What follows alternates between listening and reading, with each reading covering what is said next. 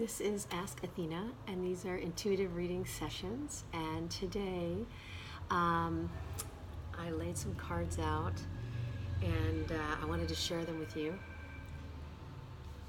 The first card I have is Sorrow. And everybody pretty much knows that if you've incarnated as a human, you're going to have to pass through this stargate of sorrow. And I call it a stargate because basically sorrow transforms you. You go in one end of sorrow and you're at one vibration. And by the time you get launched out of the other side, you're alchemically different. And that's the medicine of sorrow. So this is the Osho Zen deck, and this card actually has a very beautiful story that goes along with it, which is Ananda, who is a disciple of the Buddha. He'd been with the Buddha for 42 years, right by his side, day in and day out, listening to the wisdom of this soul. And if you don't know anything about Buddha, you can look it up on YouTube, but basically he was a prince from India named Siddhartha, and he had everything handed to him, and he still felt like something was missing. So he left his wealth and his kingdom, and he went out to solve a problem about suffering. And at the end of his life, he really found out that suffering is really inside of the mind, and to live a balanced life in the middle way, he could bring peace and bliss and consciousness to every single moment. So Ananda, his cousin, sat next to him. This is a picture of him right here. And this picture is about how he felt after the Buddha had died. And he was crying and very sad, and the disciples were chastising him, saying, he's enlightened and he just transitioned. Why aren't you celebrating? And Ananda said, I'm not crying for him, I'm crying for myself. Because after 42 years, I still have not fully awakened.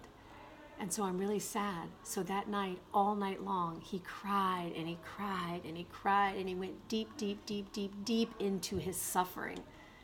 And by the morning, he said he was enlightened. And so the gift of suffering is the gift of awareness and awakeness, because inside of that suffering, there's an alchemical transmutation where the suffering takes the wound and it opens it up, and it lets the light into the wound, and then up comes the wisdom of the moment. So I'm no stranger to death myself. I had an issue with my brother when I was 20 who died, and it was very traumatic for me. And I remember going deep down into the depth of my soul, and I had to dig the soul archaeology to bring forth that wisdom. And I had a closer relationship with the divine because of that wound. And I used that strength in all these other areas of my life, coming around, and all the different contractions and initiations that I face, because who are you in times of sorrow and in times of pain? And you're only going to know that when you go through the transition of that deep sorrow. The middle card today is the Miser. And the Miser card really is about holding on to things and being afraid of letting go of a relationship or wealth or money or property or whatever ties that bind you up, that you think that define you. So this is a woman who's just got all of her things around her, and she is in this miserly state, thinking that all these things are her and they define her. And I too, when I achieved all this success and wealth and prosperity and $1 million house, I felt like I was my house. I was my house. I put every penny into my home, and I identified myself as my temple. And when I surrendered my will to God in 2006, I just kept praying, all this stuff isn't fulfilling me. Where am I in my relationship with the divine? And I prayed and prayed and prayed and prayed. And once I found the wealth and the riches inside myself, then nothing outside myself could shake my foundation. Not losing a car, not losing a house, not losing a person, not losing a relationship, nothing. So my highest spiritual experience with going deep into my soul lets me know that my riches are inside, in my treasure chest, in my holy moment, in my conscious awareness of what the present is serving me as a blessing. Whether, I'll just use this as an example, whether my bowl is empty or whether my bowl is filled with light, emptiness or light, I can always find my way back to myself, my true self, the little inner child. In the last clip, we worked with Daniel, the healer, and he taught me a meditation that I'll share with you, which is going back on your timeline from being in the womb all the way up to the current age and reinstalling what was missing. Having your higher self or your conscious awareness self, the self that's right now, going back, talking to my in vitro baby, and to my 1-year-old, and to my 3-year-old, and to my 5-year-old, and to my 14-year-old, and to my 18-year-old, and to my 20-year-old who lost her brother, and to my 24-year-old who started her first company and was afraid, and to my 28-year-old who bought her first house, and to my 39-year-old who lost her first house. All the different times, bringing light and wisdom to those situations, knowing that both are a blessing, an empty bowl full of darkness or a bowl filled with divine light. And the last card, this is one of my favorite cards. This is the patient card.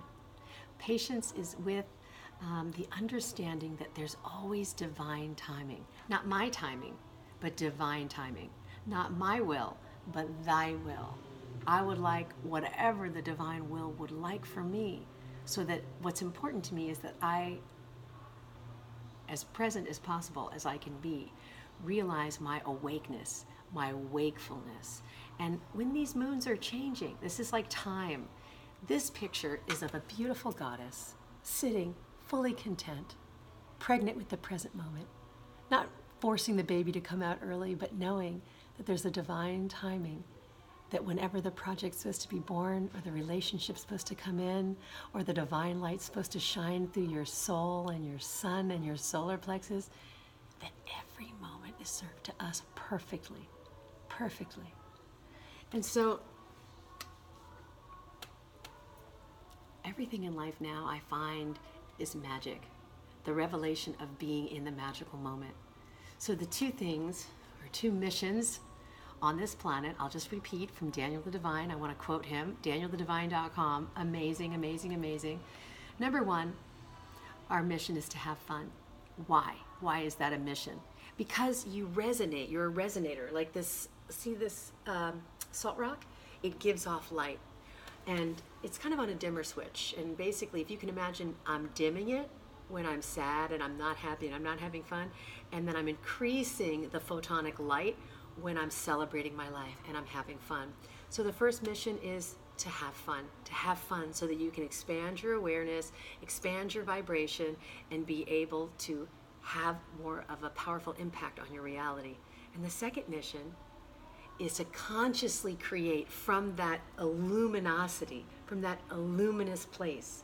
When your candle, your internal candle is lit and your external candle is lit, and you bring that candle consciousness to your present moment, then you're consciously creating your reality. You're not experiencing reality being created by default. And what do I mean by that? You're creating a reality from your wounds from the past, from the things your parents never gave you, from the things that you keep recreating where your boyfriend or your girlfriend doesn't give you, or that materialism doesn't give you. And so to consciously create your reality is to live in the bliss of who you are. And that lends itself to blessedness, the moment of gratitude, being grateful for this moment, carrying that light within you, no matter if it's sunny out or if it's rainy out. Because if you think about it, the light is always shining. The sun is always on. It doesn't turn off. We, luminous beings, turn away from the sun like the earth to create our night and day of our lifetimes, our contractions and our expansions into the forgetfulness, into the remembrance, into the I don't know suffering, into the oh I know. and everything is blissed and blessed. So my name is Athena Starseed. I'm here today at the Mystic Journey Art Gallery in Venice, California, and I do readings.